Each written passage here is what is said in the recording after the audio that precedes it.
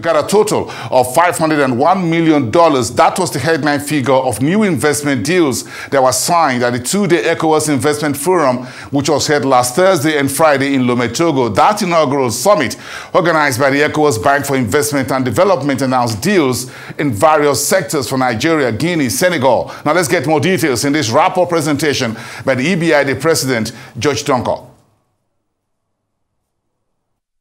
As well as there are 10 lessons that I learned from this event, this two-day seminar, forum. And with your kind permission, I want to just sum up all those things. I believe that this will be for your edification because we don't have any report. But I have carefully listened to all the presentations and all the speeches presented by our stakeholders. And I believe that these are the 10 major conclusions that one can reasonably draw from this forum. One, agriculture technologies are critical for food security. That's the first one. Agricultural technologies, you are very much aware that if you keep on doing what we are doing, then we shouldn't expect a different result. It means that we need to add technology to our agriculture movement to enable us to actually produce more in terms of quality and the quantity, and to be able to address food security. Number two, PPPs are critical for infrastructure. We need to partner the government, the private sector must partner the government to be able to address the infrastructure deficit that we have in our region. In ECOWAS alone, we have a deficit of about $6 billion annually. So you can count the number of, you can count the deficit that we have in terms of our infrastructure. Number three, there is a need to de-emphasize sovereign borrowing to smart private sector borrowing, given rising national debt profiles. You know that most of our economies, by virtue of the arrangements that they have with the Bretton Woods institutions, cannot borrow from the international market. And therefore, it's important for us to pay attention to smart private sector borrowing. EBIT has started. What we are doing is that sometimes we borrow to the member countries through private sector to enable them to continue their infrastructure initiatives. So it is something that we have already started as a bank. And so take note of that. That it's important that we actually pay attention to smart private sector borrowing, given the fact that most of our economies or nationals cannot borrow from the international market. Number four, infrastructure bonds are necessary, matching revenues with the borrowing costs. Very, very important. As a bank, we are thinking of how to actually go to the bond market, issue bonds in the various countries, raise local currencies, and use the local currencies to be able to actually support infrastructure projects within the member countries. So it is something that is on our desk, and we are going to ensure its implementation. Number five, we also learned that project preparation is very key to unlocking finance. Financial institutions should look at the ways of financing this to ensure project bankability. We have, I think, some of the panelists made mention of that. Right from origination is very important. Your project preparation is key.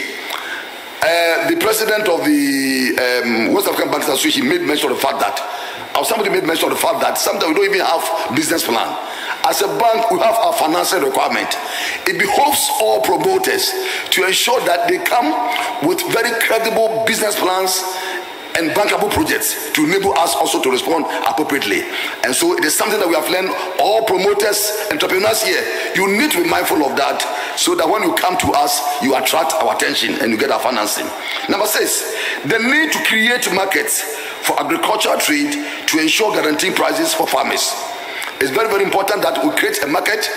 You see, if you keep on exporting our primary commodity products to the world market, then we are in for trouble.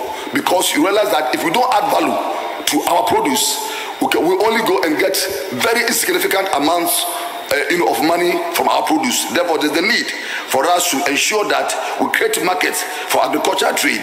When we do that, the farmers will also be encouraged, motivated to produce more, and in so doing, we also address food security. Number seven, building of storage facilities to store excesses produce to stabilize prices during the off-season.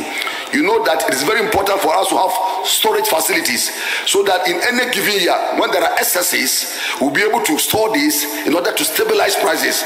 Otherwise, in the lean season, prices for goods will go up, and that will also affect our economies. We learned this from this forum. Number 8, there is the need to develop financial instruments around carbon credit instead of selling them. I think it was made very clear today. Number 9, we have immense resources, including resources that will drive the future economy, that place us in a position to negotiate for a position of strength. We also said that where the same point comes, when we begin to also export our commodity prices, our primary commodity prices, it means that we don't have any money. Remember that when we're able to process this, we have high income elasticity on the world market. It is important that we should not mortgage our destinies by just offloading, by just guaranteeing or taking loans from international market and then using our natural resources to actually secure these loans. We should be able to negotiate, strongly on these areas of our operations. And then last but not least, our universities churn out millions of students every year who need jobs. However, there are limited spaces for absorption. Therefore, entrepreneurship is the way to go. Structures, financing, and policy should be properly positioned to make this possible. Today, somebody made mention of the fact that we are producing a number of students, number of graduates every year, but the job is not there for them. So, entrepreneurship is key. And so it means that training is number 1, capacity building is number 2, and also financing is number 3. We need to support the young entrepreneurs for them to be able to actually fulfill their aspirations. I think these are the 10 important points or recommendations that I learned from this forum. I don't know whether it aligns with what you learned from this forum. Now, to conclude, I have 5 reasons why investors should come to West Africa sub-region. Let me make this statement. The marginal propensity to invest in Africa far more exceeds any other part of the world. I don't know whether you agree with me. Now, when you come to West Africa, we have so many infrastructure and potential investment. When you go to Europe, almost done. America almost done. North America almost done. Asia almost done. But we have infrastructure deficit in Africa. And therefore, that's why I'm saying that the propensity to invest in Africa far exceeds any other continent in the world. Now, why we should invest in our sub-region? Number 1, it has the largest population in Africa. Of course, if you look at the sub-region, we are about 412 million population. 400, which means that there is already a market for opportunities. So that's number 1. Number 2, the challenges we have in our region can also be turned into opportunities. Let me give you an example. For example, if you are talking about infrastructure deficit, it means that there's opportunity to invest in infrastructure in West Africa. So, this is the paradox. The challenges we have been talking about also present opportunities.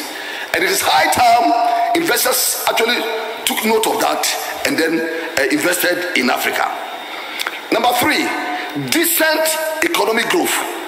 Despite all the global shocks and also the growing middle class, this is a testament to the potential of increased patronage for consumer and for consumer goods. Once you know that there's a decent economic growth, it means that consumption is also very high.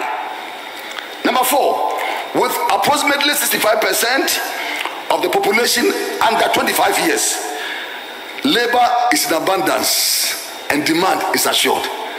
We learned today about 25% of our population is below 25 years, which means that labor is all over and demand is also assured. Last but not least, it has abundant natural resources which are scarcely transformed. I made mention just now, not only resources but even agricultural primary products. There's the need for us to transform these and add value to these products so that when we export them, we'll get more money. I mean, in the layman's presentation, We don't have to export all these natural resources which are not transformed. And my Vice President of Finance made mention, industrialization is key. There's a need for us, for our leaders, to actually invest in industrialization, ensure that we have the relevant factories in place to be able to transform all our products and our natural resources so that we can export them to the world market and have enough resources to be able to support our agenda, developmental agenda.